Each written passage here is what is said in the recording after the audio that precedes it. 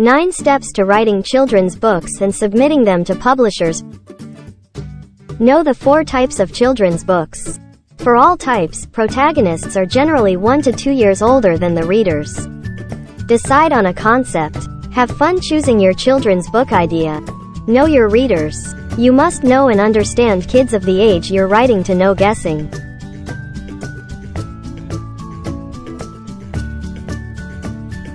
The best stories feature an unforgettable character with an extraordinary arc. Decide whether you're writing a standalone or a series. Your title will be a major marketing tool for your book.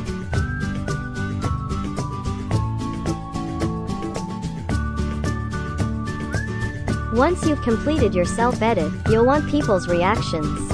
Finding an agent is your best chance of selling your manuscript to a publisher. You don't need illustrations before you approach agents or publishers.